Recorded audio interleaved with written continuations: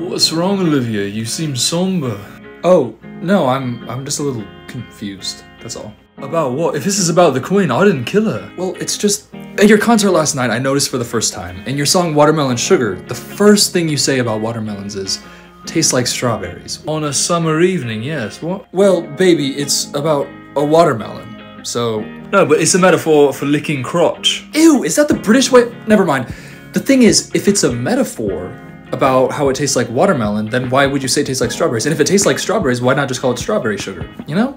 I'm Harry Styles, I know what I'm doing. But it's not just that, it's other fruit too. In kiwi, you never even say kiwi. What are you? I like kiwis, the little brown hairy balls, and you and I are done.